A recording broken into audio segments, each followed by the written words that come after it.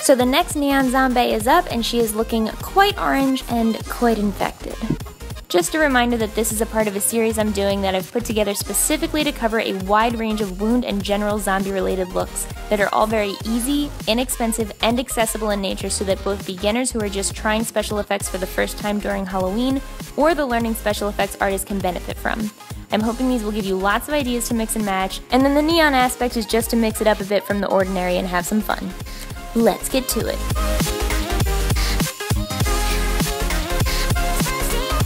Please pardon the wet hair, I just got out of the shower because I'd like to be clean in order to get filthy. Also, crash course for what's going on with my eyebrows right now. I have them, they're just blonde. That's it. That's literally all that's going on. Deal with it. And anyway, to the makeup. As some of you know, perhaps the hard way, there are a lot of people allergic to latex. So we are starting this tutorial with an alternative method for those of you who are sensitive or allergic to latex. These are called prosthetic transfers, and they are generally made of adhesive like Prozade, Bondo, etc. They're extremely easy to use, and they're also very easy to find in Halloween stores around this time of year. So I thought this would be a little more accessible to you guys. And what makes them so easy to apply is if you know how to apply a temporary tattoo, you can apply these things. But for those of you who have never put on a temporary tattoo in your life, here's the rundown of how these work. You want to peel this top clear layer off that has the prosthetics on it, and then you're going to flip it directly over and put it back down on that white paper that it came on, glossy side up. But make sure you don't get too close to the paper before you're ready to lay it down, because these things are very sticky. See? Don't do that. Lay it down on the paper. Push down and make sure that it's making good contact with it, and then you're just going to cut them out until you have all the separate pieces ready to go. Figure out where you want to place them on your face.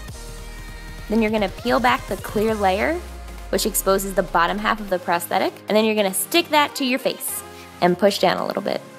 Then tattoo style, take a wet paper towel and wet the back of the paper.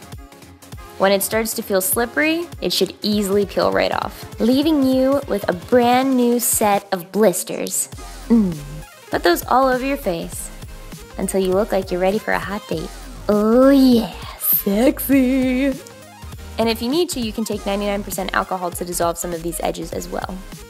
Just make sure that when you do, you use a clean brush to do it. And then in case you've already forgotten, these things are extremely sticky because they're made of adhesive, so you want to powder the hell out of these. I'm using a translucent powder, any kind will do. You can also use baby powder. Now for all my people who either can't find these transfers or would still like a latex option, here it is for you. It's very, very similar to how we built the pink neon zombie. Put down a light coat of latex first, where you're going to be applying your boil. And then we're going to take cotton just like before, but the only difference this time is you kind of want to roll it up into a little ring ball, and then sit it down on the latex. Cover that in latex as per usual. And a reminder that the quicker you can get this covered in latex, usually the easier it is to work with. And then I usually like to grab a palette knife or something similar like a popsicle stick to pull out little pieces from the inside of it and sculpt it and shape it and do all those fun things that latex can do. The reason that I use a ring for this kind of technique is because I think that it makes a really gross sunken in or open kind of blister, but you can just use a regular little ball of cotton instead if you want them to be whole blisters. Along with these open blisters, I do several of the regular blisters alongside of them all over the face. As usual, try not to neglect the neck unless you're going to be wearing a turtleneck for Halloween, which you might be. Then using this neon orange, which looks not that neon on camera, but trust me it is, Kryolan aquapaint, I'm going to paint my entire face, neck, and chest. I'm really starting to look like Nickelodeon here. You'll see I avoided the cotton and latex areas, and that was mostly just because they weren't dry yet. But it doesn't really matter if you paint over them or not, because the aquapaints can build on top of each other. Then, as if the orange wasn't enough, I started channeling the slime of Nickelodeon by choosing green for the blisters.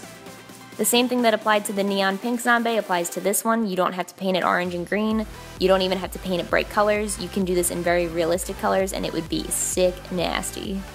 These neon colors don't really translate well into injuries, but doing the neon is a good way to do a really gory look without it looking so gory that other people are uncomfortable. But if you do want to make people uncomfortable, I would paint these normal colors. Here's an example of me using the exact same technique with the cotton and latex, but painted quote-unquote normal colors, and it looks like this.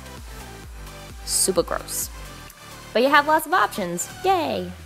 Then I used purple to go inside of all of the open boils to create some depth, and then I also used it on the outside of every single blister and boil to give it kind of like a spreading, infected look. How I'm doing that is I'm adding little veins with a tiny brush, or I'm just pulling from the edge out away from the boil, keeping the brush wet, and it will kind of create this two-tone texture as it thins out the makeup as you keep pulling away from it. It's a little hard to explain, but you can kind of see what's happening here. Another way to thin it out would be to use your finger and pat it before it dries, which is the same thing that I do with alcohol paints and in like a million other looks, so it's a useful tip to use over and over again.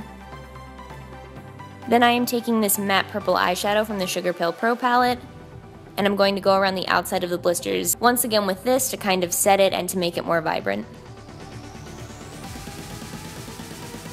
For the eyes, I'm just taking a matte orange shadow and I'm sweeping it all over the crease. This also helps me set my eyelids so that you don't get that awkward crease that constantly happens with aqua paints, but nothing fancy going on here. Add a sassy purple lipstick. Give yourself a cat eye. Really just do whatever you want to take your zombie to a zombie. Personally, no zombie is complete for me without lashes. And now for the messy part. This is Kryolan's Faux Pus, which makes me laugh because it's kind of like faux pas, but it's faux pus. You get it? You get it? Well, anyway, it's gross looking, but it smells really minty. Then using a Q-tip, I am just smothering the blisters in pus. There's no rhyme or reason to this. It's pus. If you cannot find Kryolan's Faux Pus, you can also buy anything else that looks similar, or you could probably figure out a way to make some yourself by using maybe a mix of like glycerin, petroleum jelly, and yellow food coloring. That's just off the top of my head though. I don't know if that actually works. If anyone tries that and it turns out good, let me know down in the comments, or if you already have an awesome recipe for fake pus just lying around, leave it down in the comments as well. Then I am taking green blood, which is just as easy to make as red blood, your average corn syrup and food coloring recipe. And I'm going to drip that from all of my open wound blisters as well. I'm also either using my finger or a cotton ball to kind of break up some of the blood in places because I didn't want it to look too clean. This zombie has seen some shit and she needs to look like it. Then it just didn't feel right to do this diseased, infected look without using the most deadly, infectious, diseased makeup product of all. I think you guys know what I'm talking about. Yeah. The green glitter. If you're new here and you don't have a clue what I'm talking about, just... it's probably better you don't know. Your life is simpler. Just trust me. I'm shaking my head because it's already all over the place. I don't know what it is about this specific glitter, but it is so hard to get rid of. Anyway, I'm putting this nuclear bomb-proof glitter all up in my blisters. If you're going for a more realistic approach to this look and you're painting it normal colors, I would definitely say skip the glitter. Heck, you know, I would probably say skip the glitter anyway. Why am I doing this? Why am I doing this? I don't know. 7 more years of bad glitter. Now it's time for the wig and the contacts. No zombie is complete without those. Congratulations, you are now a walking billboard for Nickelodeon. Or you're a diseased Oompa Loompa. Or you're a rotting pumpkin. Or you're just a neon zombie trying to get by in this world. I feel you, girl. Or boy, I feel you. Testing, 1, 2, 3. Where are you now when I need ya?